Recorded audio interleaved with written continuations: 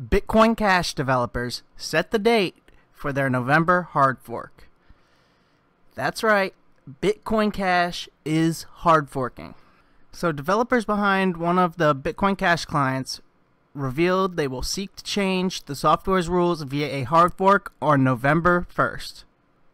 This hard fork is set to be activated on November 13th, and the change will attempt to reverse a piece of the code called the Emergency Difficulty Adjustment (EDA) rule, meant to help Bitcoin Cash better attract miners willing to secure its blockchain. The idea behind EDA was that mining difficulty could be dynamically adjusted down as necessary to attract miners with profits. In its place, a new algorithm would adjust every 600 seconds based on the amount of computing power that was provided to the network over the previous 144 blocks. The idea is that difficulty would be adjusted quickly in response to real-time miner activity.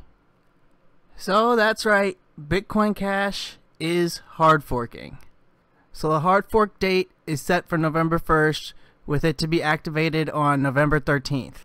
This is all based around the difficulty of the Bitcoin Cash network. So they're trying to get rid of the emergency difficulty adjustment, which was used to help Bitcoin Cash attract miners with good profits. So it'll be interesting to see after the fork how much profits are affected and what happens to the Bitcoin Cash network if it becomes unprofitable. Will Bitcoin Cash fizzle out and die, or will there still be enough support behind Bitcoin Cash to keep it up and thriving? So that's all I have for this video.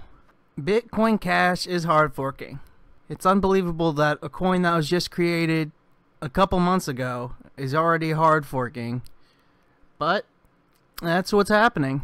And I'll be keeping my eye on this to see what happens with the difficulty of the Bitcoin Cash network and see how profits are affected with this new adjustment to the algorithm.